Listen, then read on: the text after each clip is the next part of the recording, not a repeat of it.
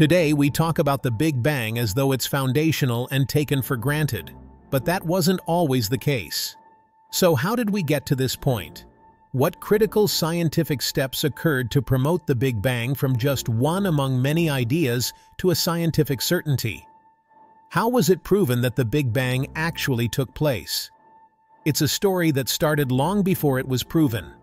Back in 1915, Einstein shook up our understanding of the universe by publishing his theory of relativity. Previously, Newton's law of universal gravitation was how we conceived of gravity, where space and time were absolute quantities, that masses occupied certain positions in space at certain moments in time, and that every mass exerted a force on every other mass inversely proportional to their distances.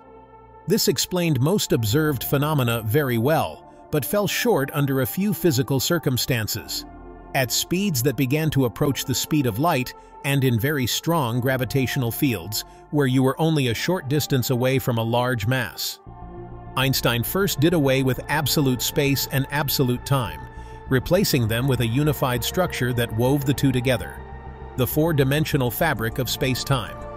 Next, he had what he'd later refer to as his happiest thought, the equivalence principle. He recognized that if an observer, like a human being, were in a closed room and that room were accelerated upwards by some sort of engine, you'd feel a force pulling you down. He also recognized that if the room were stationary on the surface of a planet like Earth, you'd also feel a force pulling you down. In fact, if all you could see and measure was the inside of the room, you'd have no way of knowing whether you were accelerating or gravitating. Your experience of the two very different physical situations, somehow, would be equivalent. It was this realization that led him to formulate general relativity, where gravitation was just another form of acceleration, and that if your acceleration wasn't due to an external force, then it must come from the universe itself, due to the curvature of the fabric of space-time. As John Wheeler would put it years later, matter and energy tell space-time how to curve, and that curved space-time, in turn, tells matter and energy how to move. According to Einstein's theory, it couldn't remain static in any stable sort of way. Space-time doesn't just curve and bend due to the presence of matter and energy, it can also evolve by either expanding or contracting. When you work through general relativity's equations for these conditions, that's precisely what you find. The universe must either be expanding or contracting. This was derived all the way back in 1922 by Soviet scientist Alexander Friedmann, and the equations that bear his name are still, in many senses, the most important equations in all of cosmology. But it would be irresponsible to rely on theory alone for drawing any sorts of meaningful conclusions about the universe. In science, we always demand experimental confirmation of any theory before we dare to accept it. In the science of astronomy and astrophysics, however, we don't have the luxury of moving planets, stars, and galaxies around like we would in a laboratory setting.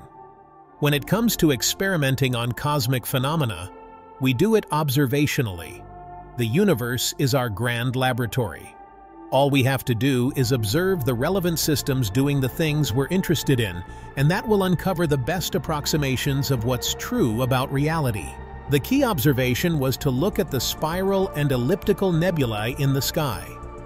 Back in the 1910s, an astronomer named Vesto Slipher had begun to observe emission and absorption lines from these galaxies, and realized they must be moving very rapidly, some towards us, but most moving away from us. Then, starting in 1923, Edwin Hubble and his assistant, Hubble-Humason, began at long last measuring the other critical component to the equation, the distances to these nebulae. As it turned out, most of them were millions of light-years away, with some being even more distant. When he graphed out distance versus recession speed, there could be no doubt. The farther away a galaxy was, the faster it appeared to recede. There were many interpretations of why this would be the case. Hypotheses included assertion that the universe violated the principle of relativity, and that the light we observed from distant objects simply got tired as it traveled through the universe, was the same not only in all locations, but at all times.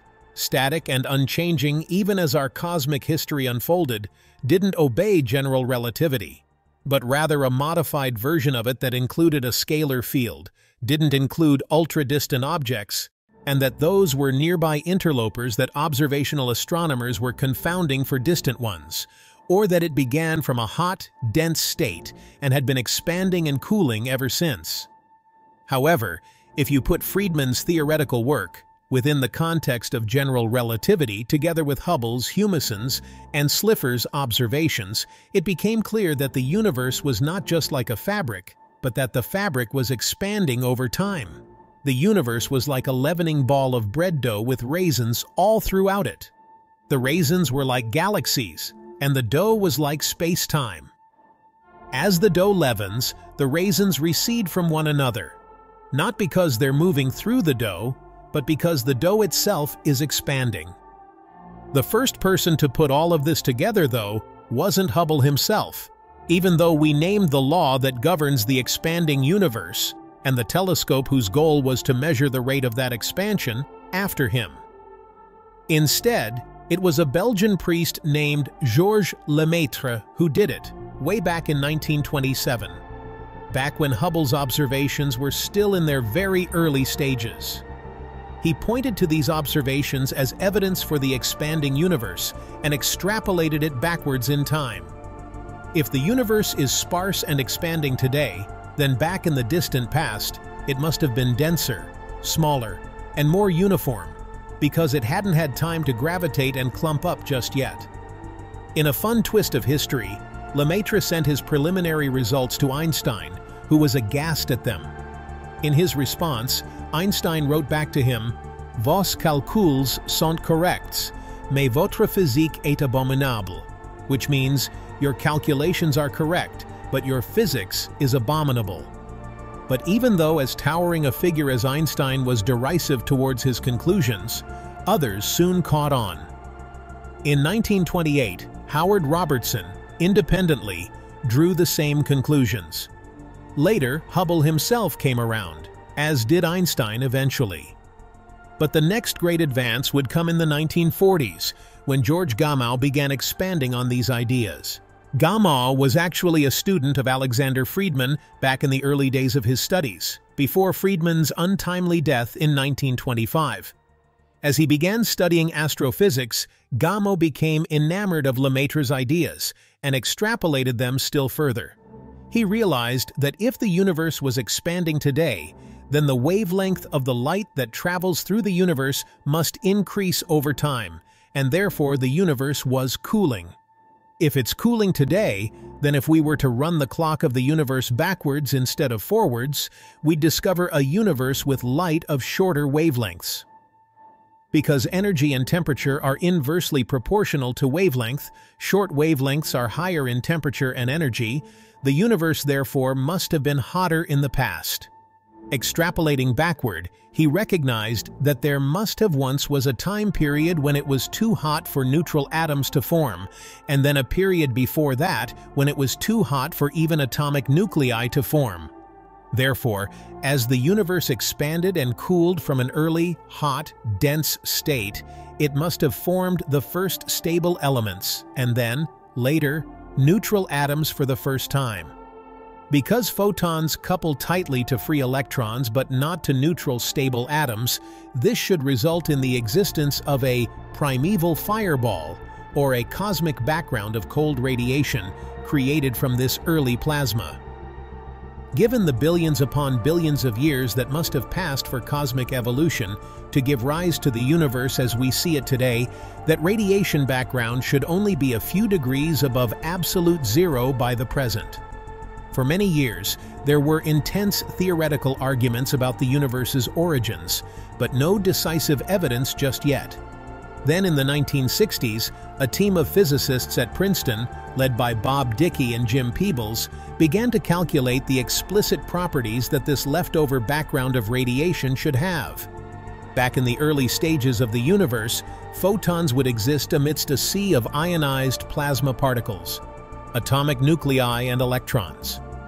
They would collide with these particles constantly, particularly the electrons, thermalizing in the process, where the massive particles achieve a particular energy distribution that's simply the quantum analog of a Maxwell-Boltzmann distribution, with the photons wind up with a particular energy spectrum known as a blackbody spectrum. Once neutral atoms form, the photons simply travel throughout the universe in a straight line, and will continue to do so until they run into something that absorbs them. They plan to build a radiometer and fly it up to high altitudes, where they hope to observe this leftover glow of radiation. But just 30 miles away, in Holmdel, New Jersey, a story would unfold that would render this experiment moot before it ever launched. Two young scientists, Arno Penzias and Bob Wilson, were put in charge of a new instrument, the Holmdel Horn Antenna at Bell Labs. Originally designed for radar work, Penzias and Wilson were attempting to calibrate their instrument when they noticed something funny. No matter where they pointed the antenna, the same amount of noise appeared everywhere. They tried everything, recalibrating it, shutting all the systems down and restarting them, even going into the horn itself with mops and removing all the birds' nests and droppings inside. But nothing worked. The noise remained. It didn't exist if it was pointed at the ground, and it only varied if it was pointed at the plane of the Milky Way or the Sun itself.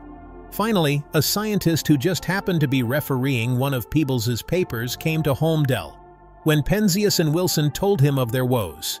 He tipped them off, and they called up Bob Dickey at Princeton.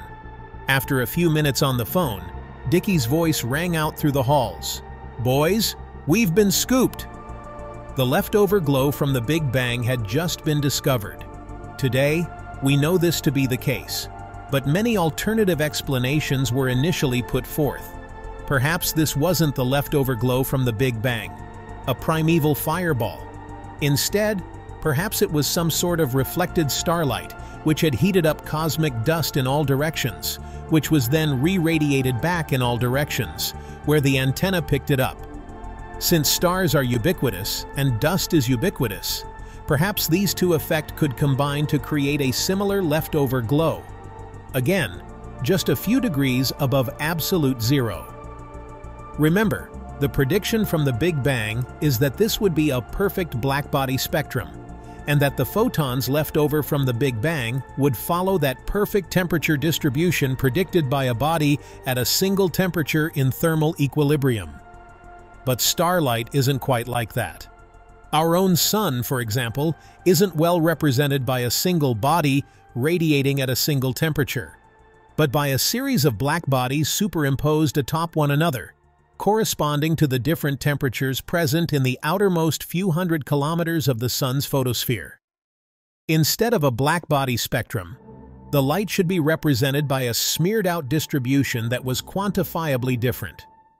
And those two scenarios are something that more modern experiments, throughout the 1970, 1980, and culminating with the COBE observations from space in the 1990, definitively established.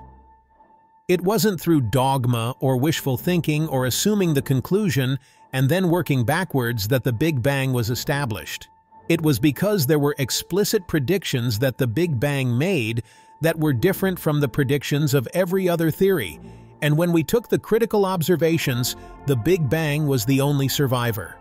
The only one that agreed with the full suite of what was seen and measured. In science, that's as close as we get to a proof. Science, remember, is not mathematics. You cannot formally prove that something is a certain way. What you can do is establish that one particular set of ideas is valid, consistent with everything observed and measured within the universe, and show how that stands in contrast to other competing ideas that fail to agree with the observations and measurements that have been taken. That's how we establish the Big Bang as our best model of where our universe comes from, and why, even though we now use the Big Bang as our foundation to build further atop it, it remains undisputed as an early, hot, dense, expanding state as part of our cosmic origin story. Thank you so much for joining us today. See you soon in the next video. Until then, good night, and remember to sleep well. And don't forget that you are someone very beautiful in this universe.